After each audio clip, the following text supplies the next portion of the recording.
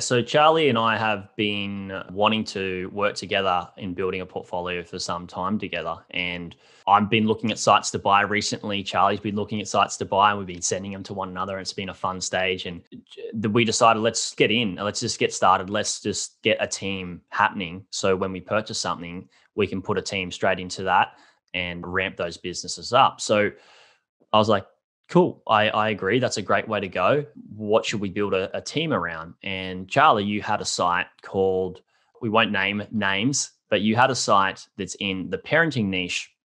And we came to an agreement that I'd buy into that content site. And you started that maybe a year and a half ago. Is that right?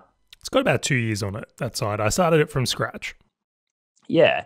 And so we decided, let's use this as a platform to build a team, to a content machine. Like, we want to build a team which becomes a content machine. We can use that as leverage, so we don't have to be doing the heavy lifting of like working in the business. Instead, we can work on the business. And that's what essentially we want to teach everybody listening, is that we can show you how you can build a team, show you how you can be the owner of a business and not have to do all of the operations and the ins and out that come with that.